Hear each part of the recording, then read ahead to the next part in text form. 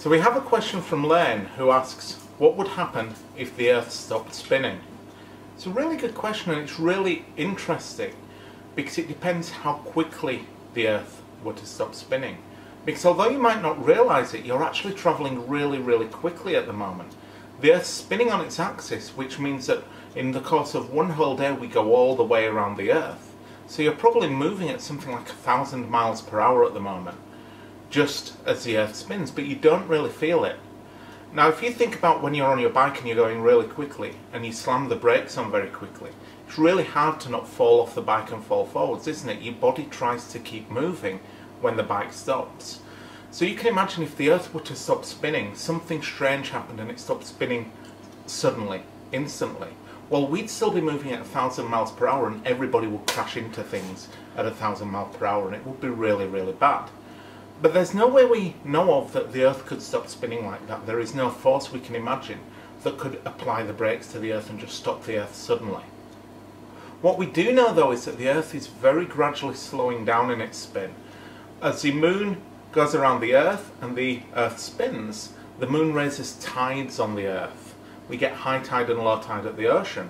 And those tides over millions and millions of years act like the brake blocks on the wheel of your bicycle. They slowly cause the Earth to slow down in its spin. So when the dinosaurs walked the Earth, the length of the day was shorter by a few hours than it is today.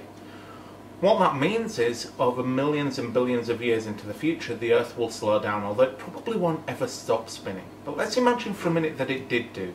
It slowed down and eventually stopped. Now we think there are planets like this orbiting other stars that essentially don't spin.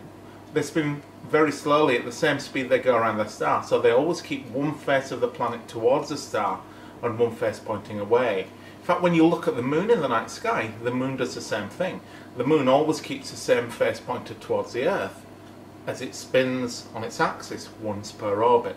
And that's the most likely end point that the Earth would finish up at. If that happened, the Earth would be spinning, but very slowly. One day would take 1 year to complete.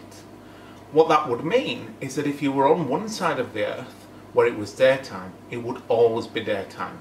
The sun would never set, it would always sit in the same place in the sky all the time. On the other side of the Earth, it would always be night time, it would always be dark, and it would get very cold because you'd be pointed away from the sun. So on the dark side of the Earth it would be cold, it would be permanently night, and on the day side of the Earth it would be hot and it would be permanently day.